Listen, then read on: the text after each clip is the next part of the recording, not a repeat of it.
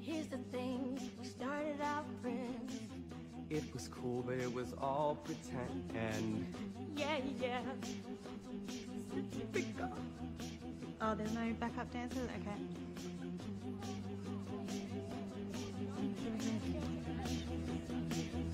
I'm sorry, what was that? Hello, my name is Elena Grama. I was born with gills like fish.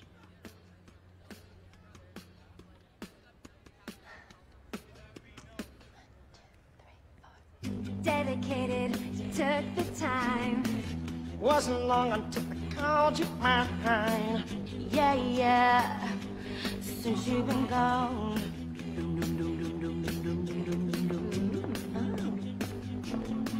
Hi, everybody. My name is Stacy.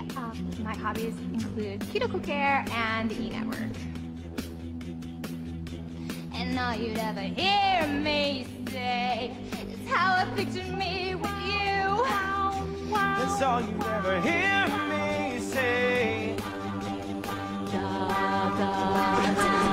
Since you've been gone, Hi!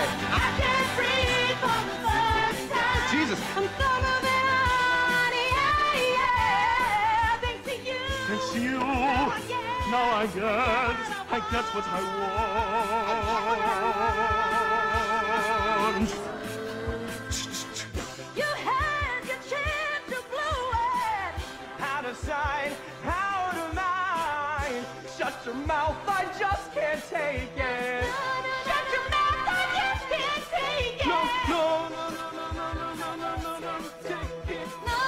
Again and again and again and again and again. Since you've been gone. Thank you. Performing live gives me such a rush.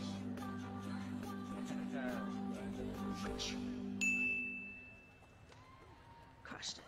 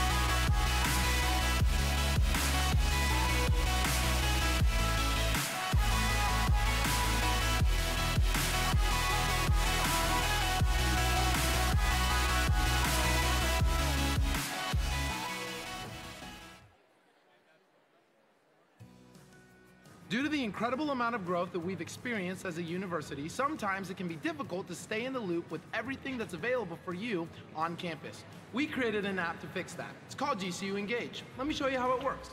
Once you open the app and sign in, you'll notice the home page. This page will have a variety of resources that are available to you while navigating throughout the app. At the top of the screen, you'll notice a search tab. Use this to locate anything that you're looking for within the app. To the right of the search tab, you'll notice a profile icon. You can use this to customize anything about your own personal profile. Underneath the profile icon, you'll notice a weather tab. Here you can view the weather for the week. In the middle of the screen, you'll notice a View Agenda tab. Click on this to see events that are taking place throughout the week as well as the rest of the semester. At the bottom of the screen, you'll notice a Group section. Here you can view groups that you've joined as well as conversations with your peers within those groups. We hope that this will be a resource you will use to stay connected to the things that you want to know. GCU Engage, your pocket guide to campus life.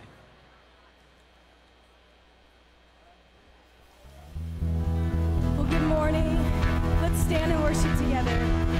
We We're in the presence of our King, so let's worship with all of our attention to give him what he deserves this morning.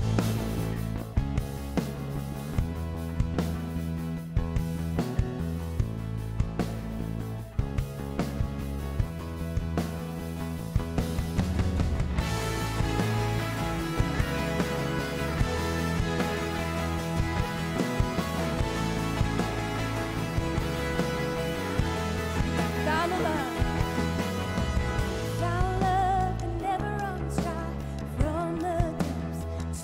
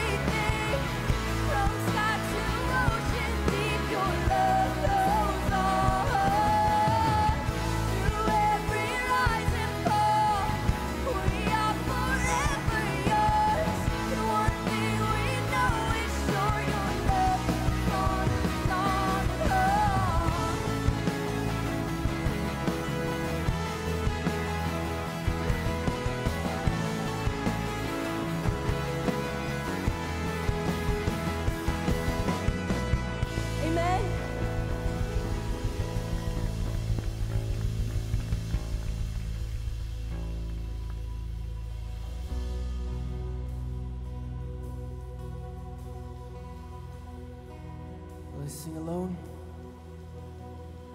Alone in my sorrow, in debt in my sin, and lost without hope, with no place to begin.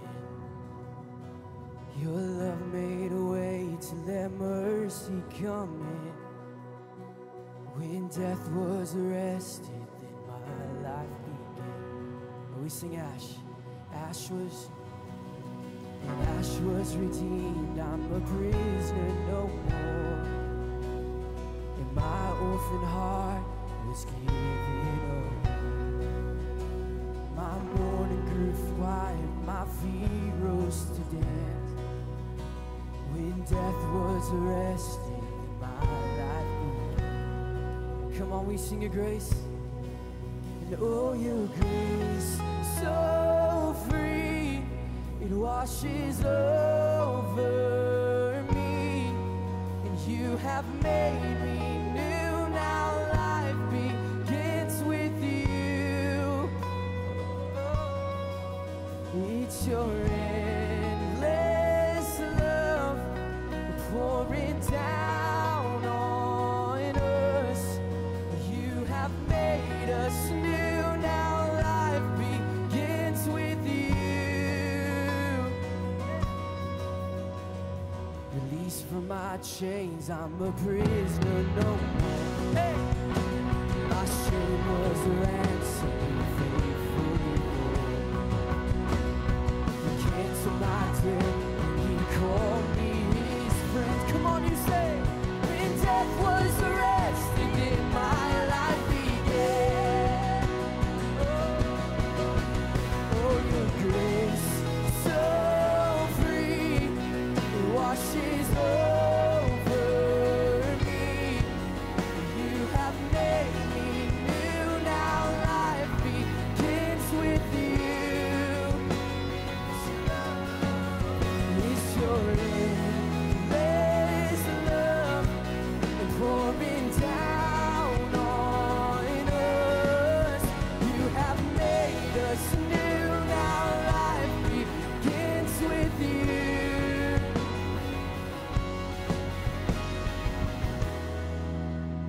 Our Savior displayed on a criminal's cross. This was not this heaven had lost. But then Jesus rose with all freedom in it. Come on.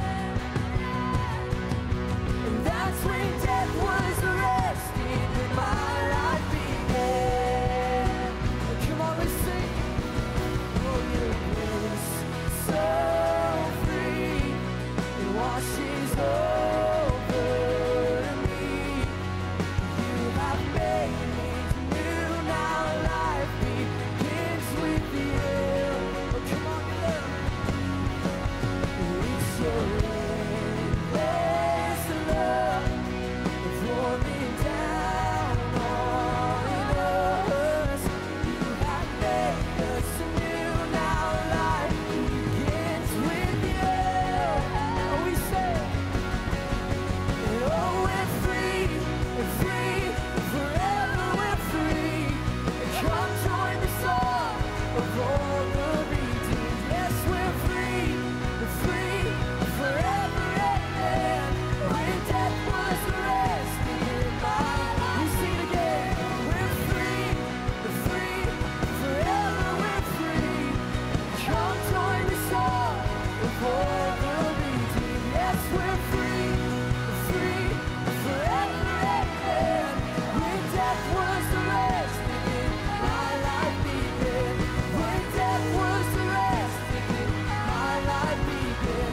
When death was arrested, my life began. Dead could not hold, veil torn from far.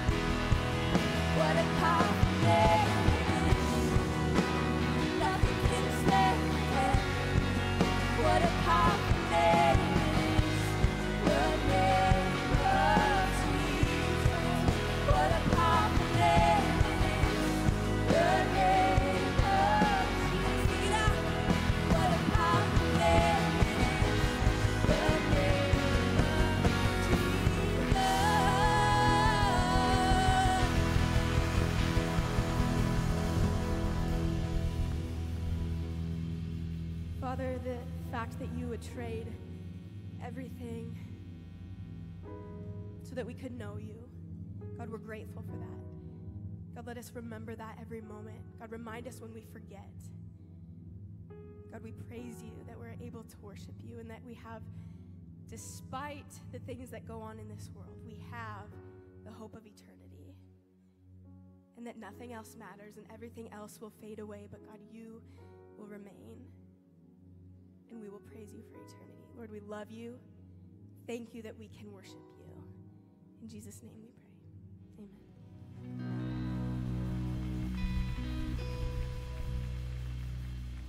Well, good morning, Grand Canyon. Hope you had a great weekend, and you're looking forward to a great week. Hopefully you've had a really super start to your semester. Many of you have downloaded the GCU Engage app. Some 13,000 students have created accounts there. So thank you for doing that. Hopefully you're starting to get some push notices about events and activities that are taking place, and you're getting connected and finding things to do around campus beyond your homework. So for those of you that haven't got connected, I've got a little bit of advice for you. There is a tab on that app that you might want to go to. It's under the Student Connection Campus tab for GCU Engage, and you go there and fill out that form, and somebody will reach out to you and help you kind of navigate your way around campus if you're having some challenges here this early part of the semester. So that Engage app will be used in a lot of different ways across the university, and I think it'll become a huge asset to you as a student and to us as a university to help you have a great university and academic career. Secondly, Res Life. For those of you that are RAs, thank you for what you do on our campus. So I made an announcement last week about life groups, and those have already launched and are rolling. But our RAs, they host a monthly community gathering in their buildings, on their floors, and they really want to encourage you to be a part of those community gatherings when they take place in your building. So they're looking forward to seeing you there and for you to participate in whatever ways that you can. Athletics this week, we have two big matches coming up. One in women's volleyball at 6 p.m. on Thursday here in the arena, and Thursday evening at 7 p.m. is a big game against Akron University. Men's soccer is going to be playing them in the stadium, so they'd love for you to come out for that. Our speaker for next Monday is Mia Kane. Mia Kane? Yeah.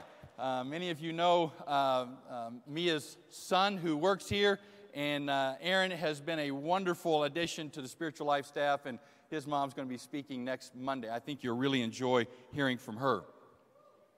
So today is the beginning or the launch of the second annual Bioethics Conference here at GCU. Yes. So we have some guests here joining us that are going to be participating in that beginning at 1 p.m. at First Southern Baptist Church right to the east of the campus here, or to the arena. And so for those of you that are guests here this morning, welcome to our chapel. And for those of you that are interested in going, if you're a student, all you need is your GCU ID to participate in that conference. That'll begin at 1 o'clock and go to about 4 o'clock this afternoon over at the church. So we have a very special guest this morning that I want to introduce to you. And then after my introduction, we're going to play a video. Then she's going to come and speak for us. Joni Eareckson Tada is the founder and CEO of Joni and Friends International Disability Center and is an international advocate for people with disabilities. At the age of 17 in 1967, Joni suffered a diving accident which left her a quadriplegic in a wheelchair without the use of her hands. After 2 years of rehabilitation and determination, she emerged with learning how to paint with a brush between her teeth. Her high-detail, fine art paintings and prints are sought after and collected. Her best-selling autobiography, Joni, and the feature film of the same name have been translated to many languages, introducing her to people around the world where she has helped others in similar situations. She has written over 50 books and is a regular columnist in several magazines.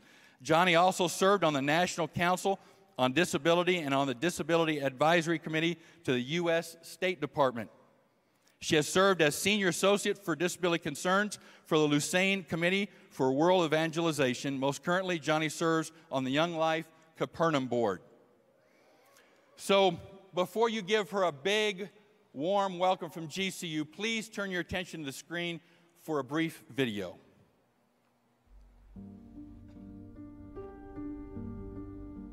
For me, it's personal. It began back in 1967. I was 17, athletic. One summer day, I went swimming in the bay with my sister. I swam out to this raft anchored a few yards offshore, took a reckless dive into shallow water. I knew then my life had changed forever. My doctor said, Joni, you're going to be paralyzed for the rest of your life without use of your hands, your legs. And I said, God, I can't live like this. I won't live like this. Because I couldn't hold razors or push pills down my throat, I knew I couldn't end my life physically, so I was tempted to end my life emotionally, mentally, spiritually. I wanted to just lay in bed, tell my mother to turn off the lights and shut the door. Finally, in the dark behind that closed door, I cried out, God, if I can't die, then show me how to live. Thankfully, God put Christian friends in my life who opened the Bible and showed me that God permits what he hates to accomplish that which he loves. He permits awful things like paralysis to bring forth Christ in me, the hope of glory. My Christian friends helped me find purpose in that, and I learned to give thanks, even in the little things.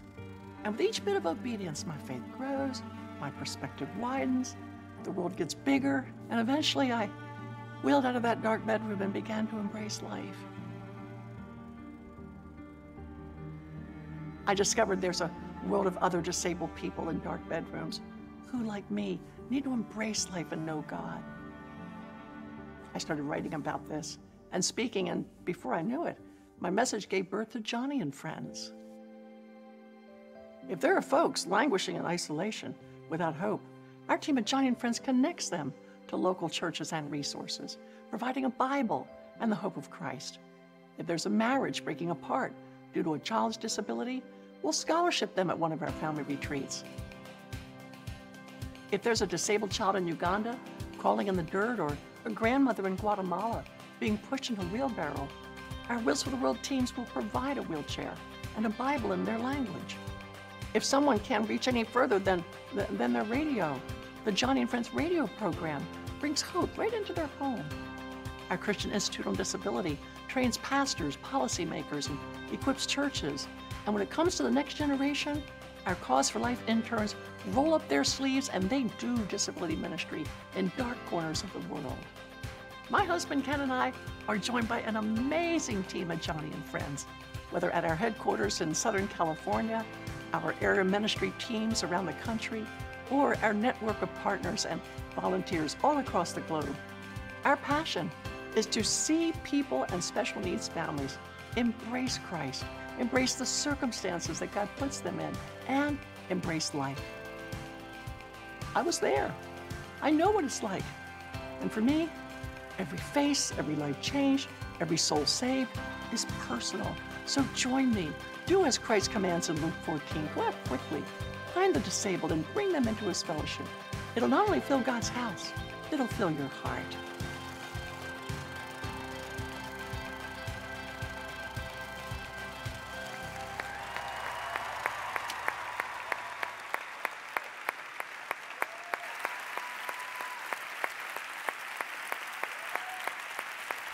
Thank you. And greet my husband as well, Tada. Yeah.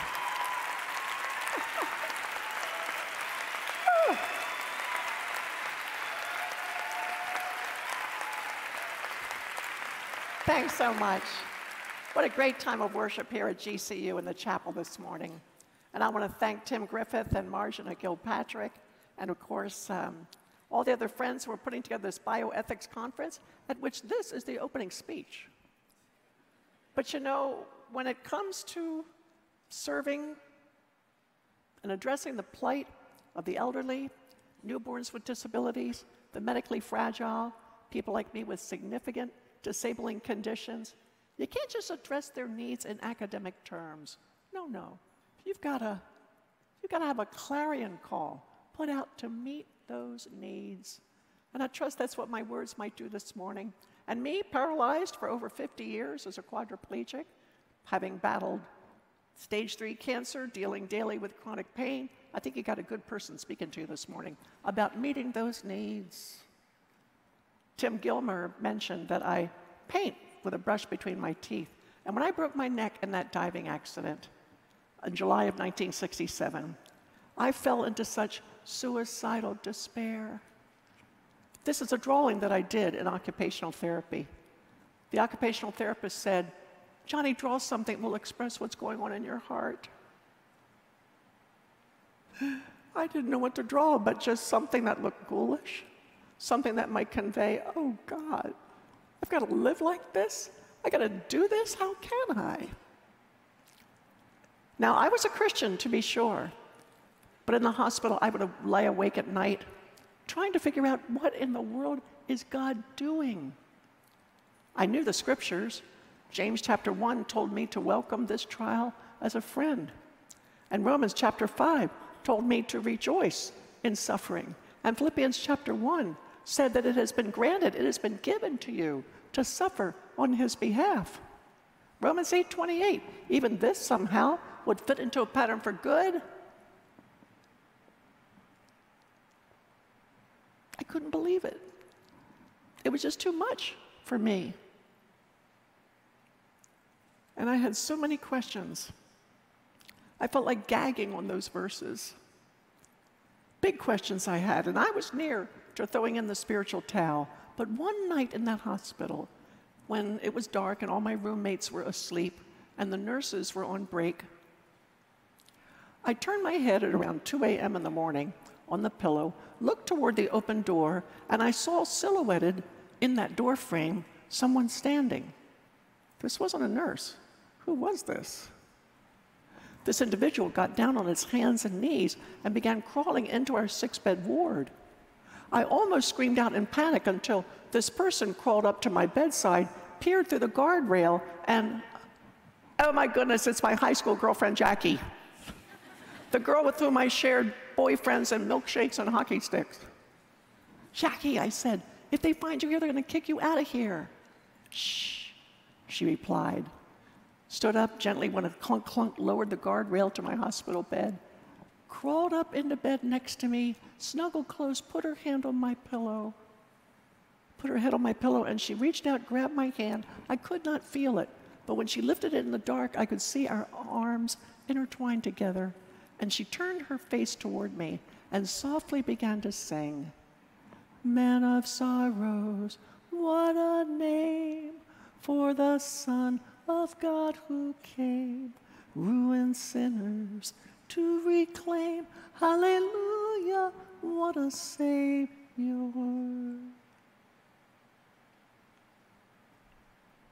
That night something changed. Something she did touched me like nothing else. And it's odd because that night I did not get answers. But suddenly the questions weren't that urgent. You see, God's got his reasons for allowing so much pain and heartache and suffering. And those reasons are good and right and true. But I will be the first to tell you that when your heart is being wrung out like a sponge, an orderly list of the 16 good biblical reasons as to why this is happening, it can sting like salt in a wound. You don't stop the bleeding with answers. Oh yes, there comes a time when people stop asking why with a clenched fist and start asking why with a searching heart. And that's a great time for the Bible's answers. But when the suffering is fresh, answers don't always reach the problem where it hurts. And that's in the gut and in the heart. I think sometimes when a person is suffering and asking why, we're like little children and we're on a bike and we race on our bike down the hill and we make a quick turn at the right at the bottom, but there's gravel on the asphalt that we failed to see. So our bike goes clattering to the road, and we skin and scrape our knee. It's bleeding. Daddy comes running up, and we cry out, "Daddy, why?" Now, how cruel it would be for that child's daddy to stand over him and say, with folded arms, "Well, son, I'm so glad you asked that question." You see, the reason why it happened is because you did not observe your speed down the hill, and you weren't careful about the trajectory of your turn. You didn't observe the gravel on the asphalt. These are all great reasons why. But that's not what the child wants.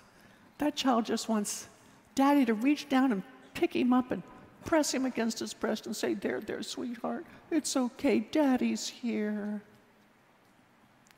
And the heartfelt plea of most people who are hurting is just for that, for someone to say, "I'm with you. I'm here with you. I get it. I resonate." We want assurance. We want fatherly assurance that somehow everything will be okay, that the world is not spinning out of control, that it's not unwinding in nightmarish chaos, that our world is stable. We want God to be Daddy, Abba, Daddy, God of the Bible. We want him to be at the center of our suffering. What's more, we want to experience his goodness. He must be Daddy, warm and kind and compassionate. That's our cry.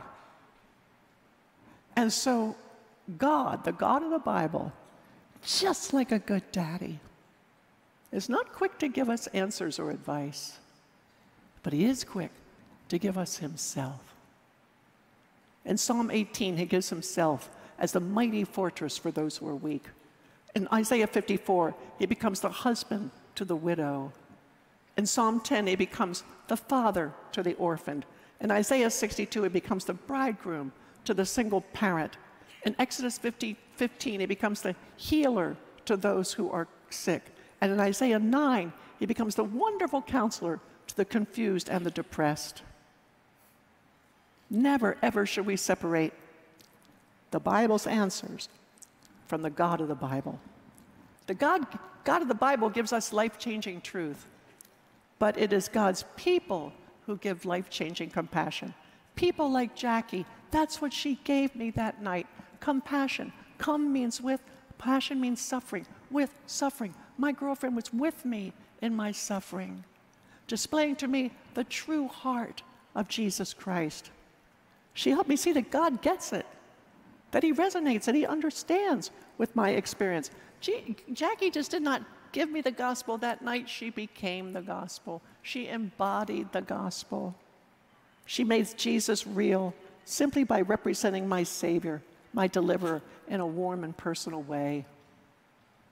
Sometimes, though, we Christians would rather serve someone like me at a safer distance, a more tidy, sterile distance. We stand at a polite arm's length, and we give help to hurting people as though we are slapping a pint of life-giving truth, blood truth, on the counter and saying, shoving it that person's way, "Here, believe this, ingest this, swallow this. It'll do you good. You'll feel a whole lot better." God has a different way. He wants us to hook our veins up to that hurting person who is hemorrhaging human strength and pour into them as though giving a spiritual transfusion, warm, personal, the life-giving love of Jesus Christ. After all, we are representing the hands of Christ when we serve. And those hands carry with them the marks of suffering. They have nail prints. That's why Christian service must always be, as I said, compassionate with suffering. You are with that person in their suffering. To serve alongside someone like me with my disability is to pour out, as Thomas Merton said, pour out love like wine as strong as fire. That's what Jackie was able to do that night. Make Jesus real to me. She made him feel like Daddy. And others did the same back then. These were friends who participated in my heartbreak. One night, it was about 11 o'clock at night. I grew up in Baltimore, graduated there from high school, and So my friends, especially from choir, came by one night to like kidnap me away, and my mom and dad let them go, and these were the days when Camaros did not have seat belts. And there I am in the front seat, zooming down Interstate 70. Going downtown, they drove me to the Pennsylvania Railway Station on North Avenue. This big monolith of a beautiful railway station, cavernous with marble and travertine floors. It was the perfect place to sing. And so we tumbled out and found a corner of the railway station. There were only a couple of sailors waiting for a train and a janitor pushing a mop. So we started singing in 4-part harmony. Man of sorrows, what a name. All of a sudden, before we got into our third or fourth song, an officious-looking guy comes over with a badge, and he says, "You kids there, you see what it says? It says no loitering. You don't belong here. Get out of here." And then he looked at me and said, "And you, Missy, you put that wheelchair back where you found it right now and get out of here." I said, "But sir, it's my wheelchair." "Don't give me any lip. Put that wheelchair back right now." And I said, "But sir, it's my wheelchair." He was so flustered and embarrassed, shooed us out the door. My friends and I, we laughed all the way home. But that night, one of my friends kneeled by my wheelchair and said, "Joni, thank you. What you said spoke volumes to me tonight because you called it my wheelchair. I've never heard you own your suffering before, but thank you for owning it. It sure helps me own mine."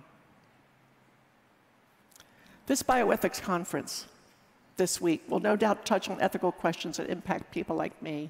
Physician-assisted suicide, the you're better off dead than disabled premise, triaging healthcare, skewing the regulations against those who are catastrophically medically fragile, the edge between choosing life and death, between owning your suffering or not, is so thin, so fragile, but hope comes in the form of caring people like you, people who show compassion, people who stand beside those who are suffering, who walk you through the journey and don't abandon you.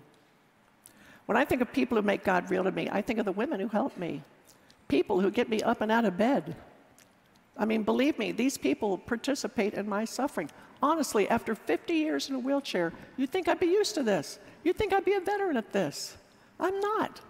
Every morning I wake up facing quadriplegia and chronic pain, and I think, oh God, put me back to sleep. I can't face this day. I'm so overwhelmed. But Jesus, these people are lifting me out of my wheelchair. They're helping me. They're serving me. They deserve a smile. May I please borrow your smile? I have no resources today, but you do. Give me your hope. Give me your joy. Give me your peace.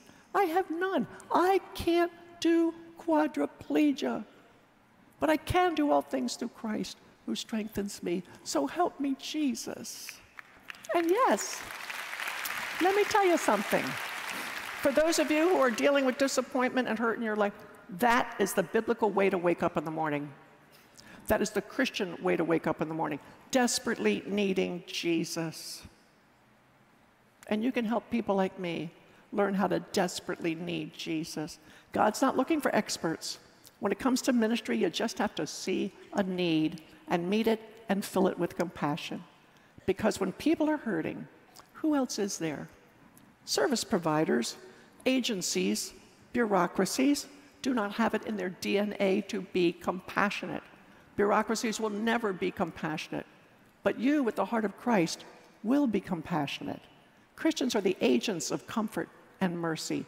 And when you reach down and help the least and the last of the brethren, you not only give them the gospel, oh friends, you're becoming the gospel to them. And there is such a need, because often, almost always, a person's brokenness does not always get better. It does not always get fixed. It does not always get mended, especially in developing nations. The poverty remains, the psychiatric illness doesn't go away, and paralysis does not heal. But God calls us to venture into people's suffering, even when, and especially when, their suffering does not get better. People whose suffering drives them to near despair are likely candidates for physician-assisted suicide, but you are the one who can make a difference, even in their God-forsaken place, that place of rejection. Your caring service reminds people that even the Lord Jesus, who was the most God-forsaken man who ever lived, even he said to those who suffer, I will not leave you. I will not forsake you. I am here for you. Jesus said in Luke 14, go out, find the disabled, the lame, the blind, the poor, and bring them in. Do this so that my Father's house might be full. You know, there's not many places where Jesus gets that specific about who he wants invited into his kingdom. But of all the people you might overlook in your church or in your fellowship, of all the people you might ignore or pass by or care least about, Jesus says, don't you dare overlook the disabled. Don't you dare overlook the poor or the blind or the lame. Reach out to them, do it, and you will be blessed. Helping them teaches you so much about the Lord Jesus. When I was with my friends in Africa not long ago delivering wheelchairs with our Wheels for the World outreach at Joni and Friends, an African man who was paralyzed came into our wheelchair distribution. He was dragging his paralyzed legs behind him, and he was walking, as it were, with his hands and using flip-flops to keep calluses from on his hands. But when he saw me, he recognized me, leaned back on his haunches, spread his arms wide and said, oh, Johnny, welcome to our country, where God is so much bigger. And he's bigger because we need him more here. Isn't it wonderful to need God more? God always seems bigger to those who need him most. And that African man, I tell you what, people who suffer greater conflict always have something to say to people like me and you who suffer lesser conflict. So find a need and fill it. Fill it, even if it's a big need. Serve with compassion. Practice Christianity with its sleeves rolled up. And if you ever feel like throwing in the towel, if you feel like it's hard, if you'd rather kick it into neutral and cruise until Jesus comes back, don't you dare think about doing that. Don't you dare think about cruising. Christians don't kick it into neutral. It's always press on, strive, move forward, onward and upward, do, serve, commit, pray, live, act. But don't you dare kick it into neutral. Too many despairing people, too many who are elderly, parents of significantly disabled newborns, too many in developing nations, fragile, medically hurting people. Maybe they feel it's their duty to die, or maybe they feel as though it is their duty to let their child die. But you can give them hope. You can make the difference. So find the need and meet it. And how do you get involved? Well, learn how you can make a difference. Come and serve with us at Joni and Friends as one of our Cause for Life interns.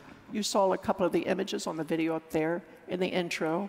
Our Cause for Life interns do fabulous things, working in special needs departments, in churches. We'll send you to one of our family retreats for special needs families where you'll serve at a family retreat where it's nothing but 5 days of hands down, slam dunk, off the charts, over the top fun and fellowship.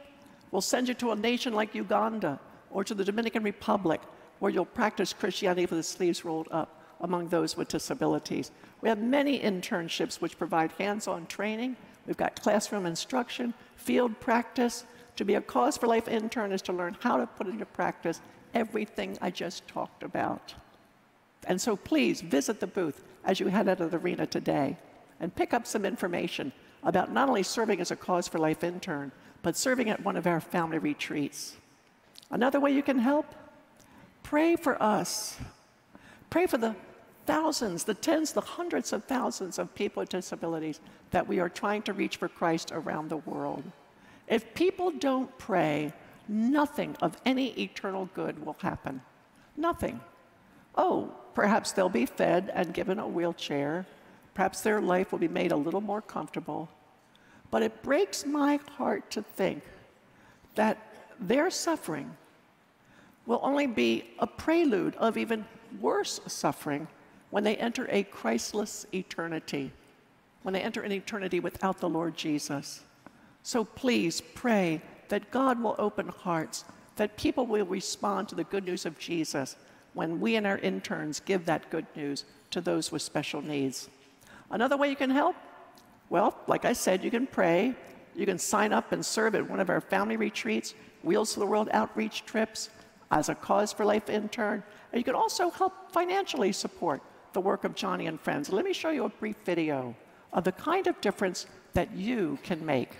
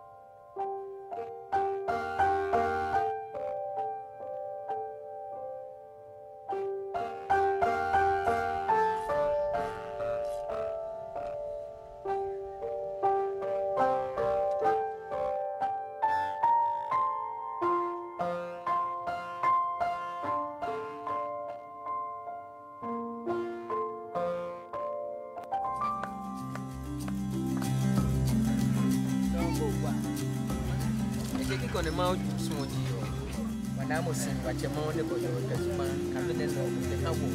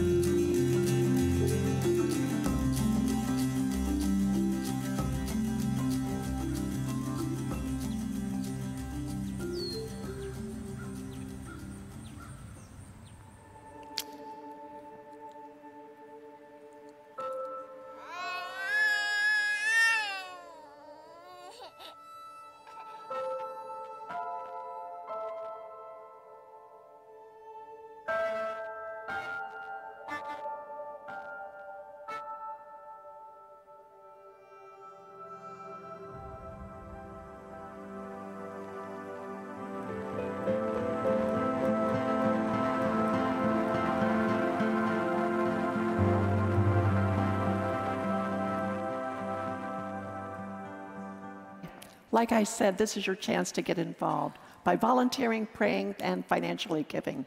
So step up to the plate right now if you would. Get out your smartphone and text to, what is it, bit.ly donate.az? Sounds like a millennial thing to me. Anyway, follow the info on the screen and participate with us financially, whether it's a $5 gift or a $15 gift. And don't forget our booth out in the lobby where you can ask not only about our Cause for Life internships, but about consider serving at our family retreats and Wheels for the World outreaches.